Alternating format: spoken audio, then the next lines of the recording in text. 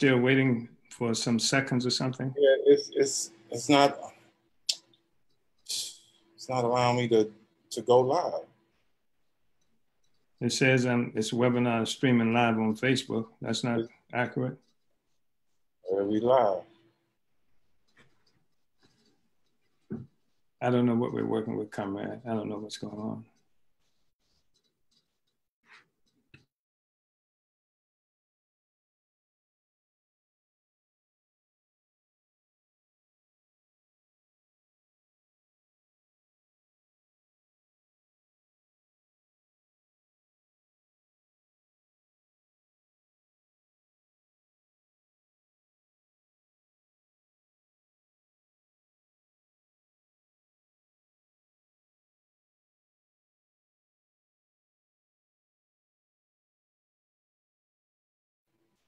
Oh, Chairman, we ready?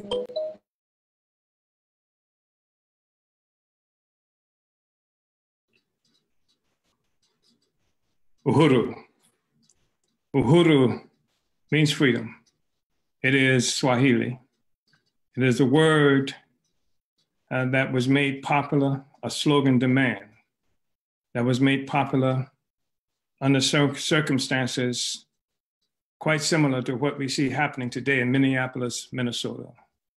It was the Kenyan Land Freedom Army, called the Mau Mau, that in the 1950s had grown so tired of being dominated by a foreign and alien power in East Africa, in Kenya, by British, white, colonial interlopers.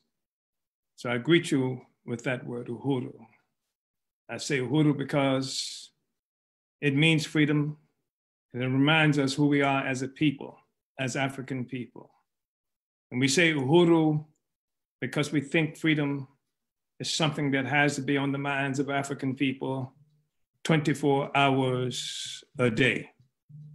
So I want to talk to you as the chairman of the African People's Socialist Party, the chairman of the organization that has provided African people in this country and around the world for the first time in our history, our own revolutionary political party that is absolutely necessary for the African working class to possess if we're going to win our freedom, if we're going to be able to have an appropriate analysis that would help us to understand what is happening in Minnesota, in Minneapolis, and throughout this country and throughout the world, how it's connected to what's happening around the world.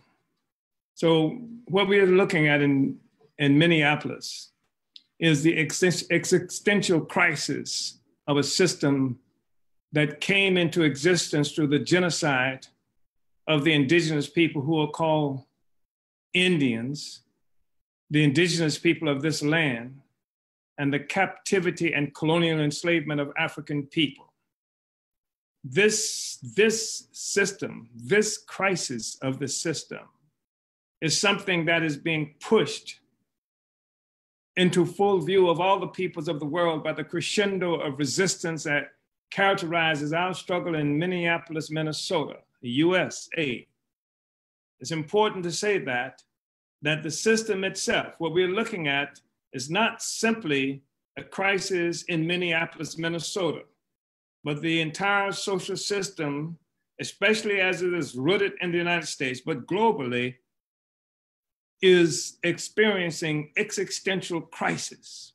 The murder of George Floyd, a 46-year-old African man, in a typically brutal and wanton act of colonial terror, inflamed the righteous indignation of our long-suffering people, leading to masses of Africans breaking free of the political and ideological constraints imposed on our struggle since the military defeat of the Black Revolution of the 1960s and our fight for happiness and the return of our stolen resources. In just a few days, the struggles that we have seen unleashed in Minneapolis, this unbridled resistance of African people has forced creatures like Joe Biden, who is the presumptive Democratic presidential candidate, he's the one responsible for authoring a colonial crime bill in the US Congress that won white support for the presidential campaign of William Jefferson Clinton by putting 100,000 police in our colonized and starving communities. He has been forced to declare his sympathy for Africans suffering police violence. Other politicians, including heads of police organizations, have officially declared disgust with the videographed murder of George Floyd. Religious leaders, artists, sports figures have all been in a frantic race to state their opposition to the cruel treatment of African colonial subjects by the police in the United States. These declarations of spontaneous Black love and the inconsequential declaration that Black Lives Matter includes the mayor of Minneapolis. What the Black reformists, preachers, pacifists, and generally traitorous politicians have not been able to accomplish since the US government elevated them to positions of presumed leadership after the defeat of the Black Revolution of the 1960s resulted in the murders of Malcolm X and the pacifist Dr. Martin Luther King and scores of revolutionary leaders and the hundreds of thousands of Africans who have occupied prison cells since that time. The preachers, the sellouts, the politicians have been not able to force any of these forces to come out expressing any unity or solidarity or sympathy or empathy with the conditions of African people since that time. That's been more than 2 generations. They've been stuffing prison cells with African people. They've been starving our communities. They've used economic terror against us, pushing us out of our communities and the rest of it all that time. In just a few days, the militants in Minneapolis has accomplished more than these sellouts have over this long period of time. And this incredible mass seizure of the 3rd Precinct Police Station, abandoned by escaping colonial military forces known in the US as the police, has raised the resistance to a level almost unheard of in the US and certainly not heard of since the African petty bourgeois neo-colonial opportunists walked over the graves of murdered and imprisoned freedom fighters to take up their rewards as spokespersons for our oppressed people. While these opportunists have been forced to voice sympathy to the cause of our people, they are the ones who are mostly voicing opposition to the so-called excesses of the growing resistance that has led to the destruction of the 3rd Precinct military outposts and the corporate businesses that fell to the wrath of the people. It is they, the opportunists, who equate the destruction of some small African businesses by the people with the destruction of Target and other billion-dollar colonial capitalist enterprises that function as the existential threat to all small businesses in Minneapolis and the colonized communities globally.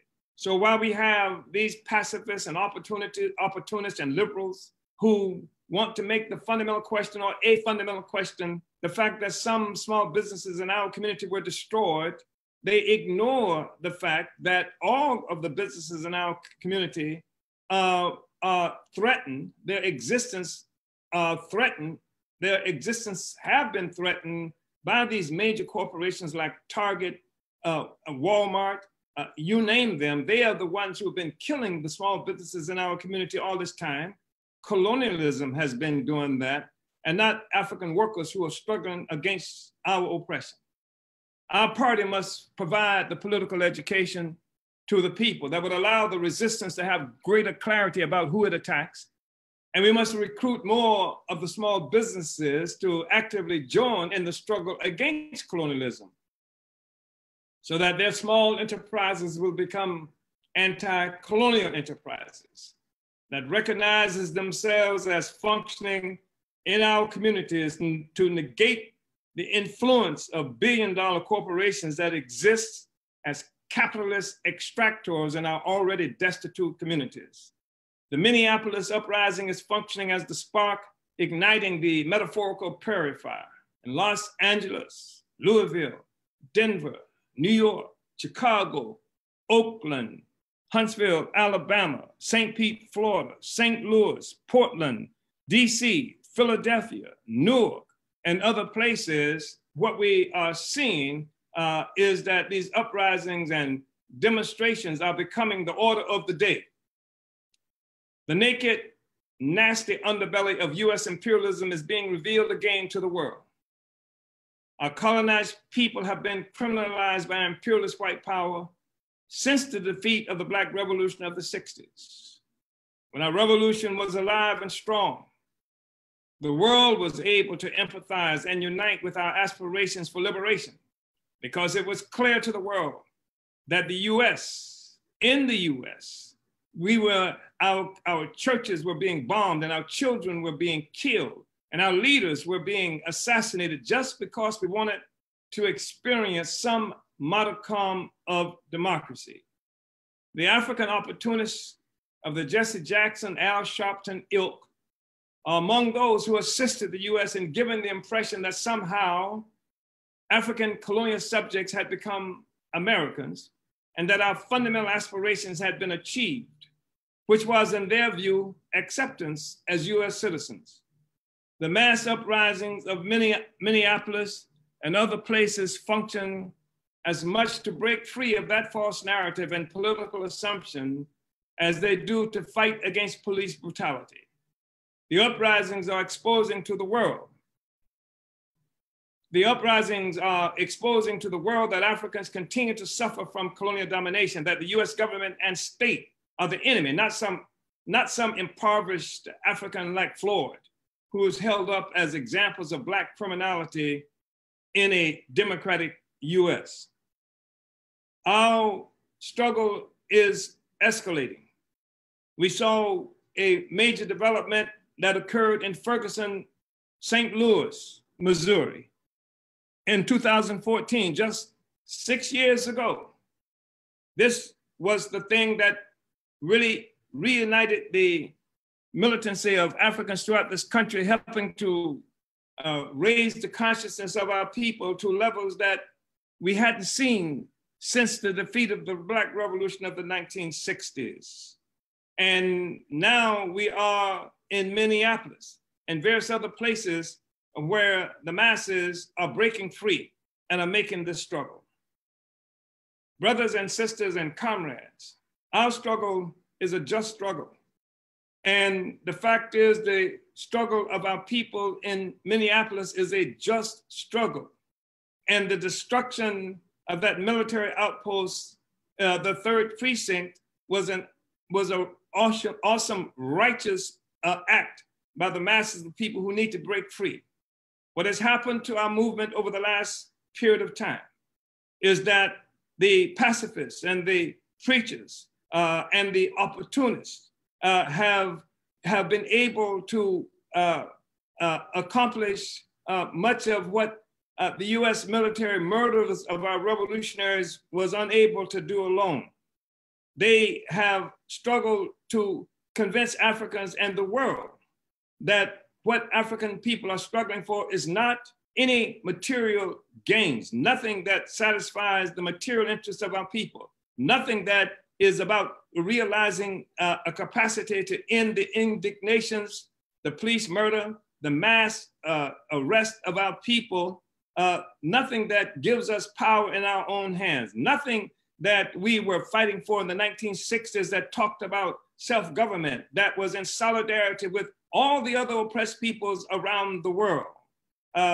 What they have convinced Africans, many Africans in this country, and what they have convinced the peoples of the world is that African people are fighting against this thing that they call racism.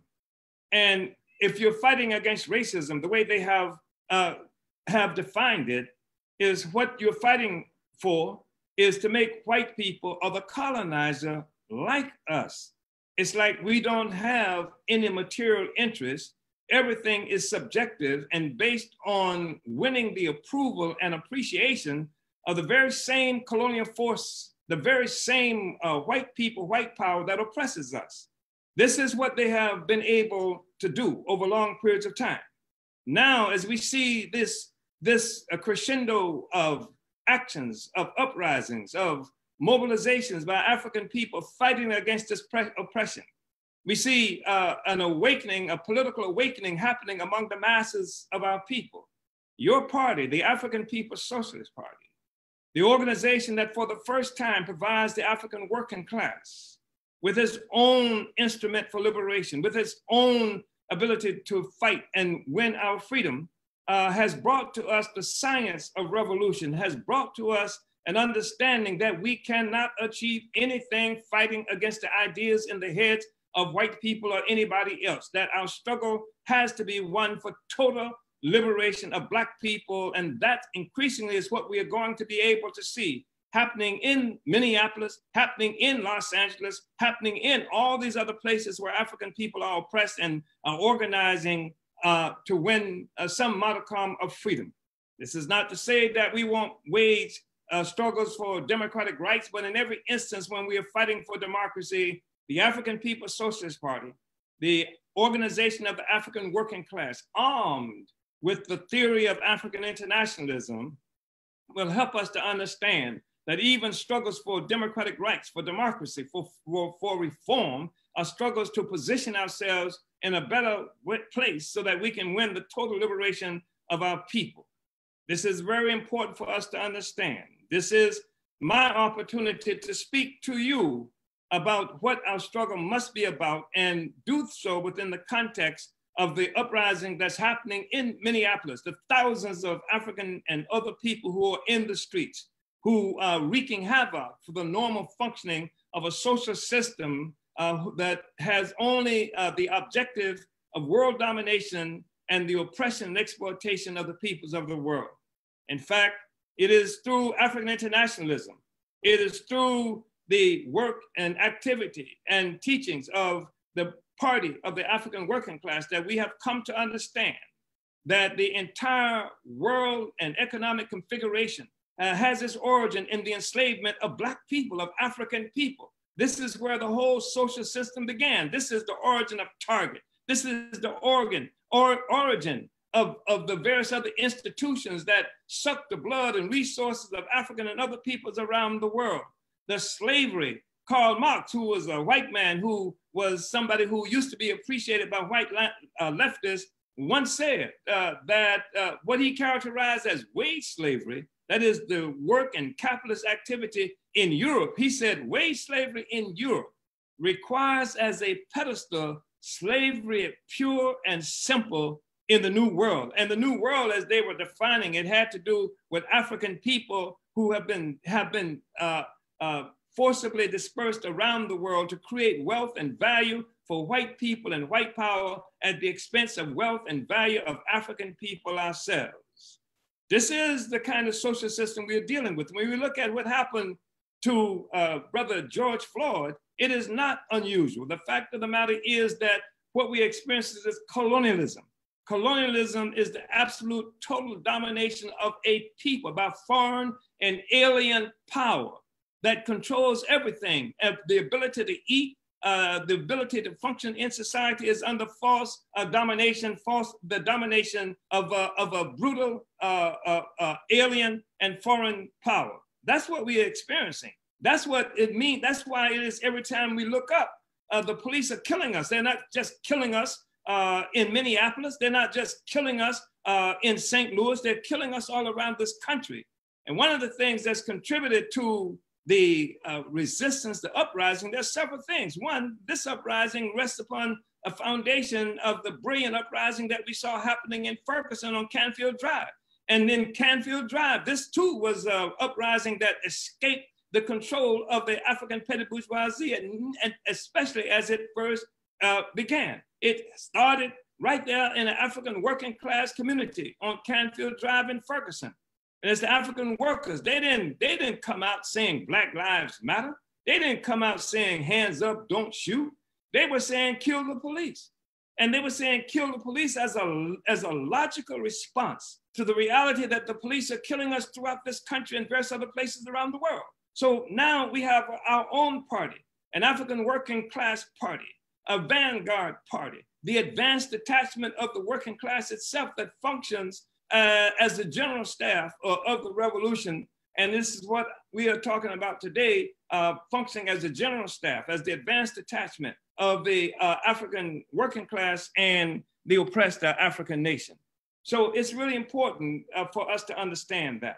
It's really important for us to have no sympathy at all for this notion that somehow destroying property on stolen indigenous land that was created by African oppressed and enslaved people as some of the opportunists right there in Minneapolis would have us to believe that somehow that's the problem, that we are the criminals. In fact, many of the people who are condemning the African people and the masses who have taken on target and they call us looters and things like that, some of them claim to believe in reparations, but they don't believe in reparations. What they believe in, most of them who are doing this condemnation, is the US government. They believe that the US government is somehow going to give reparations to the people from whom they've stolen everything, and that somehow they will make it right for us. What we are saying is that reparation is the expropriation of the expropriators. When the people go into that target, when the people go into the various other colonial corporations that exist in this country and around the world, they are expressing reparations in a very serious kind of way, and they haven't gone through a court and they haven't gone through a legislation to do it, because the masses of the people recognize it is we who create the value in everything that you see. If it's Apple, if it's some other major corporation, it has come as a consequence of stolen value of African people, stolen labor of African people, and as a consequence of the genocide that's been inflicted upon the indigenous population who are living in these concentration camps that they call Indian reservations. So we're not sympathetic at all to those things, but we do know that the people have to be organized, and that even though we appreciate the militancy and we appreciate the ability of the people to take the struggle to a higher level, there must be a to what end that is involved in this struggle. The people have to be conscious of goals, revolutionary goals of taking power, political power. This is one of the reasons why we are so opposed to this notion of racism, because fighting against racism doesn't take you to power. It doesn't change anything about your lives. It just makes you a servant to white power. It makes you someone who spends your time trying to win appreciation by those who colonize us, by trying to make everybody get along together, the colonized and the colonizer, when the fact of the matter is it's the responsibility of the colonized to destroy colonialism, to destroy the system of colonialism, because it's a blood-sucking system that sucks the blood and resources of our people. All of our communities around this country and the world, in fact, are encircled by steel, by armed forces who are there for the purpose of maintaining this social system. That's what the police is. They're not there to help us. They don't come to our communities to help people take little kittens out of the trees. They're there in order to maintain this relationship that African people who are colonized have with white power, with colonial capitalism. And the truth is they have to be there because colonialism cannot work. The domination of an African people cannot work without extreme violence being imposed on that people and the threat of violence. That is why in this country, while we can demonstrate quickly about a police killing such as what we see and what we've just seen happening in Minneapolis, the reality is that in this country, the largest prison population in the world, more than 2 million people in prison, and more than half of them African people and other colonized people.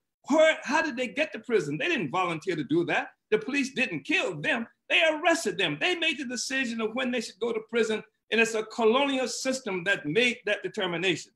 In this country, in the United States, brothers and sisters, one of the things that the African People's Socialist Party, our party, the party of the African working class, the advanced detachment of the African working class, has helped to explain to people is that one of the things that makes colonialism difficult to understand to some degree here and to recognize is that what happens in the United States is what we refer to as domestic colonialism. The United States is a white settler state. It is a state where Europeans left Europe and came to this territory, just like they left Europe and went to Palestine and stole the land of the Palestinian people and now call themselves Israelis and name the land Palestine, renamed it Israel, just as white people left Europe and went to Africa and stole the land and called the land South Africa and then called themselves South Africans, given the impression that they've always been there, just as the same thing happened in the United States, where you had Europeans who left Europe and came to this territory, this land. And in order to take and keep this land, in order to hold up the notion, the lie, that they are people who are indigenous to this land, they committed near genocide against the indigenous people within these borders that they have created. This land is the land of the indigenous people. This is their land. And then they captured African people and brought us here to work for free for slaves. And they're crying to us about a Target that was destroyed in Minnesota. They worked us for free for slaves. The economic foundation of Target is African enslavement. And it's not like some genius white people created all this wealth. It came from the slave trade. It came from colonialism. It came from European imperialist domination of Africa and the rest of the world. And that is what we are dealing with. The whole world economy, the configuration, the political and economic configuration of the world is based on that reality. And that's the thing that whether people are conscious of it or not, that people are actively engaged in breaking out of. That's the reason that you see the economic crisis that exists in the United States, that exists in Europe. That's the reason that you see a Brexit where the so-called British are leaving the European Union because the capitalism that came into existence was born as a consequence of enslavement and colonized the peoples of the world. And the peoples of the world everywhere are fighting back to take back our resources. And now the white man, which is a statement that I make as symbolic of the US government, the US social system. Now the white man finds himself having to fight among themselves and have to kill the peoples of the world to maintain this status quo, the parasite. That is what the system is. It's a parasitic system. It came into existence through enslaving people. It came into existence through stealing people's land and resources. And it can only maintain that through brutal oppression of the peoples of the world. It has established economic and political structures to make sure that this system stays in place. And that is why you see in the world today, the US and other countries are attacking peoples around the world. That's why they are trying to starve the people of Venezuela, take their resources. That's why they are threatening and initiating what they call sanctions against the people of Iran. That's why they're attacking Syria and other places around the world. That's why they are attacking the Palestinians. They want to maintain this nasty status quo, and that's why they are attacking our people in Zimbabwe and all over the continent of Africa and also in Minneapolis, Minnesota. We are part of the same struggle. We are part of the same fight back, and we have to understand that if we are going to be victorious. So the struggle is not against racism. The struggle is not to make white people like us or love us. And this is not an anti-white statement. It is an anti-colonial statement. The fact is that white people who want to be loved need to do something to earn the love of the masses of the peoples of the world by turning against their own ruling class. We shouldn't have had to burn Target. They should have burned Target. They should have expropriated all the resources from Target. They should have initiated a reparations drive that took all the resources from Target and from the rulers of this country and turned it back over to African and African people from whom it was stolen. This is what their task is. So it's not about being against white people. And in fact, we have organized a movement. We have organized through the African People's Socialist Party, an entity, a party organization that's called the African People's Solidarity Committee and the Uhuru Solidarity Movement. These are movements that recognize that white people have to earn their place back in the family of humanity by turning their backs on their own ruling class and by expropriating the resources that have been stolen from us, that's responsible for our great impoverishment. They have to be fighting, they have to be black power in white face in the same way that your local politician is white power in blackface. So this is what we are talking about. So we have to recognize, brothers and sisters, when we look at what's happening in Minneapolis, that is part and parcel of the world struggle. It is part and parcel of the struggles of the peoples of the world to rectify their relationship with imperialism and imperial white power. We have to recognize also, brothers and sisters, and this is fundamental, that while we are fighting in Minneapolis and in Los Angeles and in Louisville, Kentucky, and in Pensacola, Florida, and in St. Petersburg and Huntsville, Alabama, and all these other places, while we are fighting in all those other places, we are a part of a struggle that has its origin in the initial attack on Africa. That's how we got here. Africans didn't come to this country looking for a better way of life. In fact, we lost a better way of life as a consequence of being brought here. We are the only group, other than the indigenous people themselves, that did not come to this country looking for a better way of life. We are the only group to which that happened. People like to talk about, and your white liberal friends and the Joe Bidens and the rest, and the Bernie Sanders and the rest of them that like to talk about America is a nation of immigrants. Africa, first of all, America is not a nation. It's a prison of nations. And Africans are not immigrants, we are captives.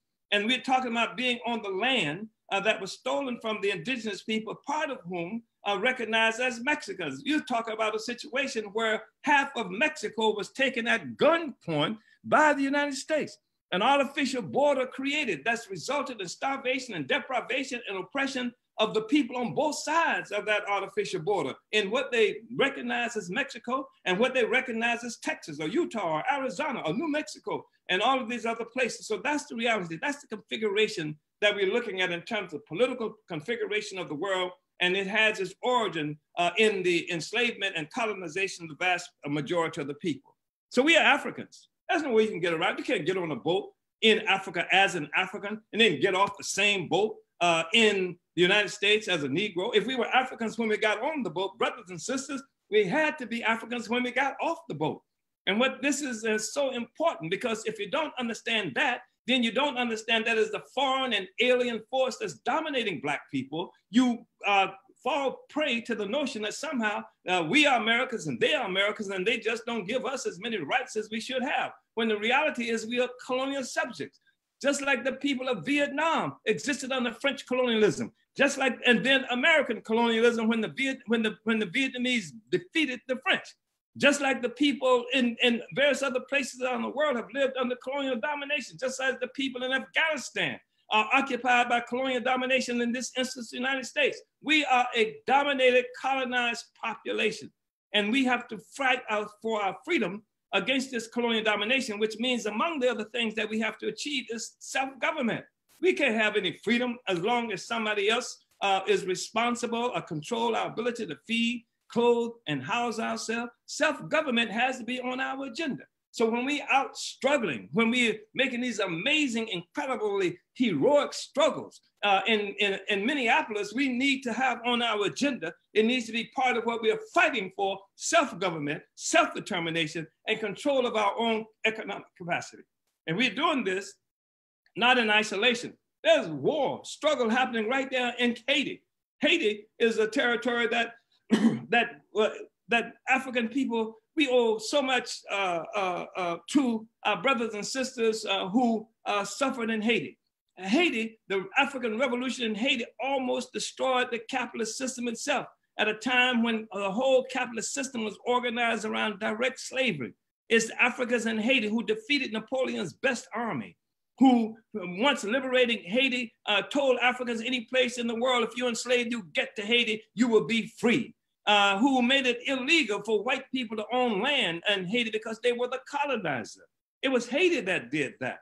And then, of course, Haiti has been paying the price since then, because what the imperialists have done to punish Haiti, the first Black republic that was created after slavery, what they've done to punish Haiti is to continue to rob Haiti of all its resources. Haiti has been invaded by the United States Marines, who took all the money out of the treasury. Haiti has been attack by France and all of the white power. The first economic quarantine or sanction that happened in the Western Hemisphere happened against Black people in Haiti, because Haiti was the beacon of hope. Haiti was that which inspired forces like Nat Turner, inspired forces like Denmark Vesey, who assumed that we could make this revolution because we were making revolution in other places around the world. Haiti was the place that inspired revolution all over the Americas. That was our Haiti. That was African people. And now they're struggling by themselves because there is not a common recognition among Black people, either in Haiti or in Minneapolis, that we are part of the same struggle. We are part of the same struggle. But part of the problem is that in the United States, we have colonialism, and it's a different kind of colonialism because we characterize it as domestic colonialism. It's different only in the sense it is a colonialism that exists on the same territory as the colonizer. Usually what we've seen is the white man leaves Europe, he goes to Africa, he dominates the people there, he goes to Vietnam, he dominates and set up a colonial power there, and it's clear that this white man is the foreigner. He goes to other places around the world, but now in this country, what they've succeeded in doing and helping to convince the people, especially since our revolution was defeated in the 1960s, what they've done in this country is they said, well, everybody is an American. Now they characterize Black people as an American in this country, and so they can only do that because they've stolen the land from the indigenous people. They've almost committed genocide. They haven't succeeded in that. Of course, the indigenous people are fighting like hell on every front, and they're doing it almost alone. But they have disguised the fact that African people live under colonial domination with the characterization that we're all Americans. But a false national consciousness has been imposed on Black people all around the world. You got to remember that what happened was Europeans sat down at a table in Europe. This is the white man, sat down on a table in Europe in 1884 in Berlin, Germany. And they carved up Africa. Africa didn't have those borders. And then they said, okay, they carved it up so that they could give certain portions of Africa to different African countries so that they could become rich off our resources. And they say the French can have what they now have, what is now referred to as Cameroon. The other people can have, the British can have what is now what's called the Gold Coast. That's now called Ghana. The British can have this territory called Kenya. And all of this happened all over the continent of Africa. And then what we have subsequent to that is that the Portuguese, it was the British who invented Nigeria.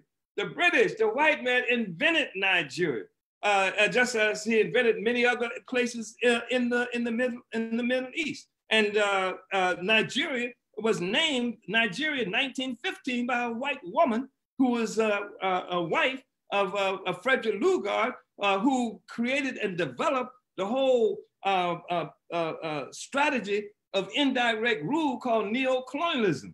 And he was sent to Africa, to West Africa, with the responsibility by the British government of putting this territory, making it one administrative whole, and the name they gave it from his wife, Flora Shaw, was nigger area. That's where Nigeria comes from. You have a situation where in West Africa, off the coast of West Africa, the Portuguese, when they first got there, they found shrimp, and the Portuguese word for shrimp, it sounds like Cameroon, and so they named the place Cameroon.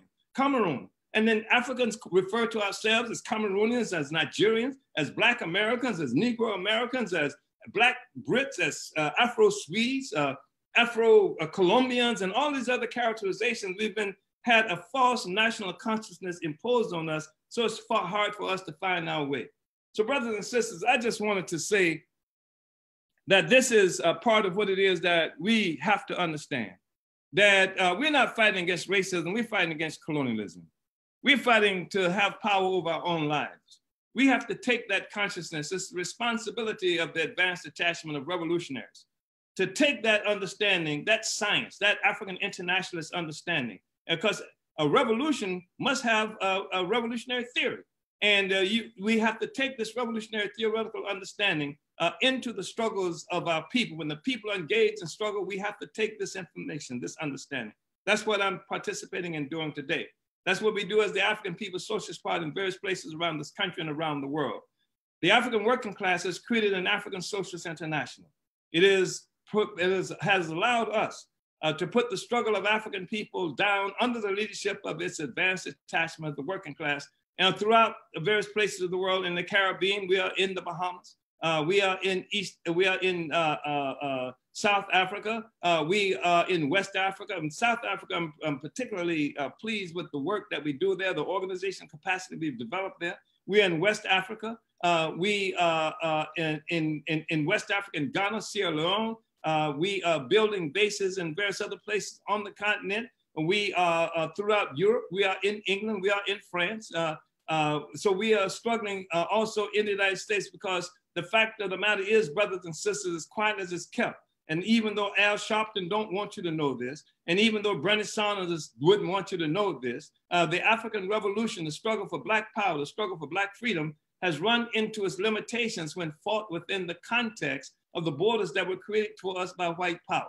We are one Africa, we are one nation, and our struggle has to be for the total liberation of Africa and African people around the world. We have to fight for our material interests, and our material interests are all the resources of the richest continent on earth, which is Africa. Our material interests happen to be the resources that we find in the communities that we've created globally, all around the world. We have to fight for power. We have to fight for self-government. We have to fight to be our own government, and we also have to fight for the interests of our people, our class. The African working class is going to have to lead this struggle for national liberation if it's going to result in overturning a system based on parasitic extraction of value and the genocide of peoples around the world. So I wanted to have this discussion with you, my brothers and sisters and friends, because our objective as the struggle is unfolding in Minneapolis, and Minneapolis has served as a spark that's initiating struggles in various other places. We have to have consciousness of what it is that we're fighting for, that our movement has to be able to say, to what end are we fighting? When people look at us around the world, they have to be able to answer this question. Yes, we want reparations, we want payback, we want everything. And so payback is target. Payback is expropriating the expropriators. We want all of Europeans out of Africa who came there and exist there as a part of extracting value from Africa. They will have to commit national suicide in order to stay in Africa. That means they're going to have to unite with the aspirations of the African working class and turn over to African working class all the value that they've extracted that allowed them to live differently and better than African people. This is part of what it is that we have to say that we're struggling for. We want to see the immediate release of every political prisoner, all these African brothers who are rotting in these prisons because they fought against this nasty colonialism that killed our people with impunity in the streets of this country, just as what we saw happening with Brother George Floyd. Africans have fought against that, and they are rotting in prisons and have been rotting there for more than 2 generations. That is unthinkable. That is something that we cannot allow to continue. We cannot be talking about making a movement that allow these heroes and heroines. We have to say hands off of Sada Shakur, who was able to escape prison and now living in a tenuous situation in Cuba. We have to say in the quarantine, the economic quarantine of our people in Venezuela.